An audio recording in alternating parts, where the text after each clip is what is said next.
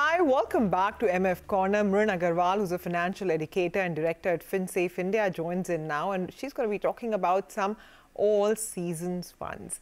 But Mrin, before that, some of the other issues that investors have is because, whenever we talk about the benefits of mutual funds, but there are some issues, or you can say pain points also that remain.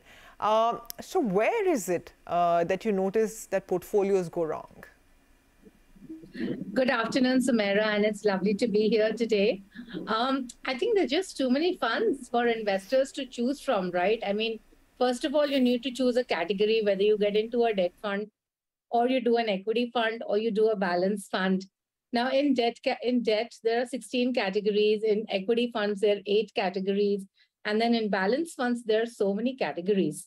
Within these categories, again, to figure out, like, for example, on the equity side, the first dilemma that investors always have is whether we should do active or we should do passive funds.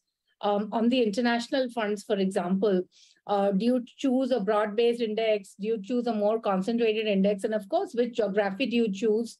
NFOs, thematic funds. There are like so many issues that investors face in just trying to figure out which is the fund that I need to buy, because there are too many categories. And while some really good work has been done on categorizing them, the fact still remains that there are too many funds. Now, the second point is that it's very difficult for investors to evaluate funds. They don't know what are the metrics to be used. Honestly, even if the metrics like volatility ratios or rolling returns are available, for most investors, it's very, very difficult to actually analyze and figure out how do we go about this whole thing. And that is why when you see investors choosing funds, they tend to fall back upon what's done well in the last 1 year, right? Of course, investors don't know when to exit. And finally, more importantly, during volatile times, what is the sort of action to be taken? So very often I'm asked whether I should hold my investment, should I exit? Now, if recession is going to come up, what should I do? And interestingly, there was a study from Axis Mutual Fund that showed that investor returns in mutual funds, specifically equity funds, lag by 18% as compared to the fund return because of all the issues investors face, maybe while choosing a fund or the decisions related to holding on to the fund. So I think, while mutual funds have a lot of benefits, I think, a basic thing that they need help in is choosing the right fund. That's right, actually, Mrin, because, the maximum amount of questions that anybody receives is around, what funds to choose, active, passive, direct, regular. But what are the other, decisions related to mutual funds that investors have questions about or should have questions about? So typically, one of the questions is about whether to do a lump sum or to do an SIP. If you're doing an SIP, what date to do the SIP on? Should one consider new funds that are coming up? Of course, number of funds in the portfolio, right? People are never sure. And typically what is seen is that they keep adding on funds in the portfolio. They don't consolidate it, right? So it's very common to see people having like 10 to 15 equity funds in their portfolio. The biggest challenge that investors face is when funds are underperforming. So how long do you track a fund? And most people actually lose patience by 3 to 6 months. How long do you track an underperforming fund before you decide to take action? And how do you actually track this underperformance, right? Because again, most investors tend to do it based on absolute performance, whereas ideally it should be based on relative performance. And again, another decision question that I get asked very often is that, should I exit when the fund has given a good return? Right? So a lot of investors kind of relate it to stock investing, whereas mutual fund investing is very different. Okay. And, when these questions are asked, Mrin, what is your advice or what's your recommendation? So I would say between lump sum and SIP, if your holding period is long-term, it is more than 15 years, then honestly, lump sum is also fine. And I think there's enough data to prove that it doesn't really matter which date you do the SIP on.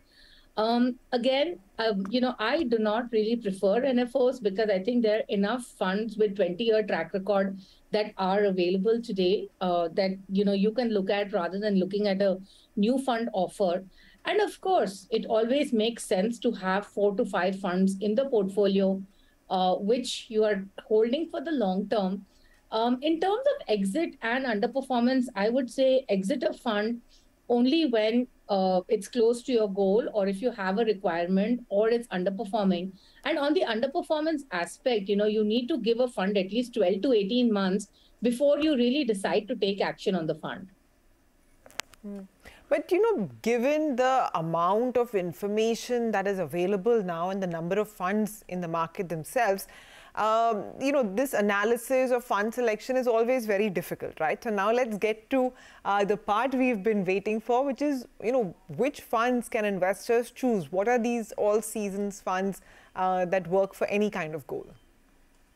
So, of course, point number one, you always need to choose a fund based on your financial goal and the risk-taking ability.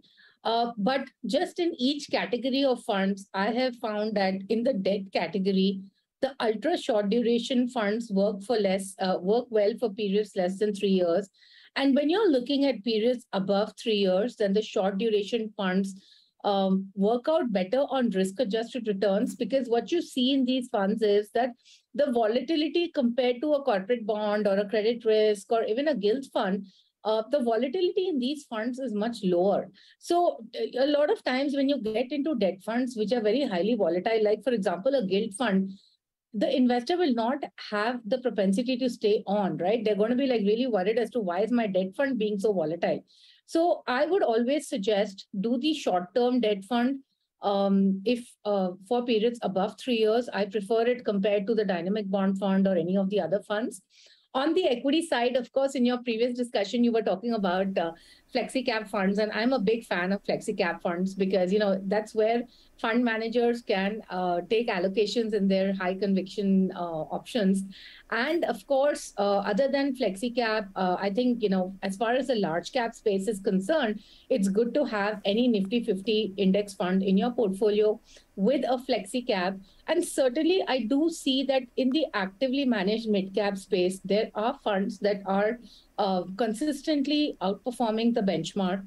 So if you're able to identify those, I do think a portfolio of the index, the flexi cap, and the mid cap is a great equity portfolio to have. And you really don't need anything else. These 3 funds itself are good on the equity side. For investors who are very conservative or who are slightly more conservative and want to take the balanced route, you do have both the balanced funds, that's the aggressive hybrid fund, and you also have the balanced advantage fund or the dynamic asset allocation fund. Now, I like the dynamic asset allocation funds, although they will give you a lower return. And that's because they do the regular profit booking for the client. So I kind of prefer those funds over the aggressive hybrid equity fund. So to sum up, I will say ultra short term, short duration debt fund, the index fund, which is the Nifty 50 index fund, flexi cap fund, mid cap fund, and dynamic asset allocation fund. Okay, but Mrin, can you also classify these according to the duration or tenure of the goal? Yeah, so it's very important because obviously, if your holding period is only 2 years, you can obviously not look at an equity fund. So while flexi cap is a great category to have, you obviously cannot look at it if your goal period is only 2 years, right? So I think I have shared a grid. When you're looking at periods of less than 3 years, then clearly, if you are a really conservative investor, stay with the ultra short duration debt fund. And if you're an aggressive investor, honestly, for all levels of investors for periods less than 3 years, it is the ultra short duration debt fund. Certainly for periods of 3 to 5 years, you can look at the short duration debt funds. And when you're looking at longer term periods, which is 5 to 7 years, a conservative investor can look at a short duration debt fund, whereas a moderate investor could look at a balanced advantage fund, and an aggressive investor can actually look at a balanced fund. And of course, when you're looking at long term, again, if you're very conservative, I still believe that you should have some equity. So if you're very conservative, still look at the balanced advantage fund. And again, moderate investor, look at index. and maybe flexi cap. And if you're aggressive, I would say, and you have a long term holding horizon, do look at the small cap funds, because the small cap category has a huge outperformance over the index. Okay, I wish we could have shown that plate with the aggressive risk profile as well. But nevertheless, Mrin, thanks very much for joining in and for explaining this all seasons funds.